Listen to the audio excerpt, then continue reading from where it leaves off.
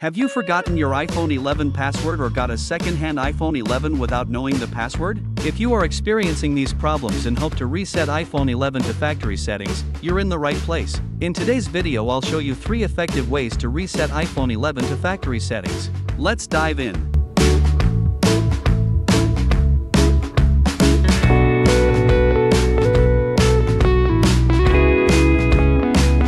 Method 1. Reset iPhone 11 via iTunes. If you have installed iTunes on your computer, you can use it to reset your iPhone 11 to factory settings. Let me show you step by step.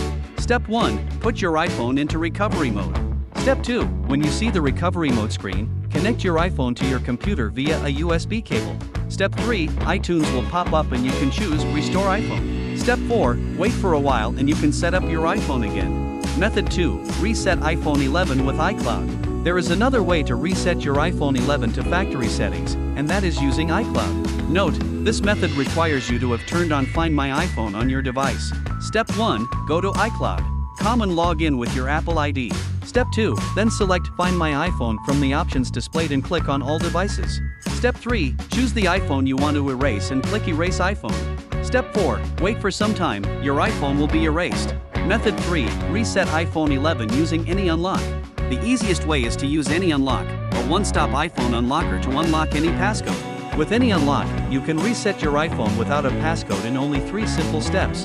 What's more, once you've reset your iPhone to factory settings using AnyUnlock, you can smoothly remove the old Apple ID and set up a brand new one, giving you full control over your iPhone again. Next, let's look at how to use this tool to reset the iPhone 11 to factory settings. First, open AnyUnlock on your PC/Mac and click Unlock Screen Passcode. Next, connect your iPhone to your computer using a USB cable and click Start Now.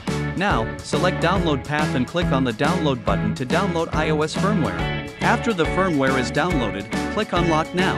Then AnyUnlock will unlock the screen passcode automatically. Please do not disconnect your device until it restarts. Finally, when the process is completed, you will see the screen passcode removed successfully interface, and your iPhone has been reset. Hope you can solve the issue by following the methods provided in this video. If you like it, don't forget to give a thumbs up and subscribe. Feel free to leave a comment below. See you next time.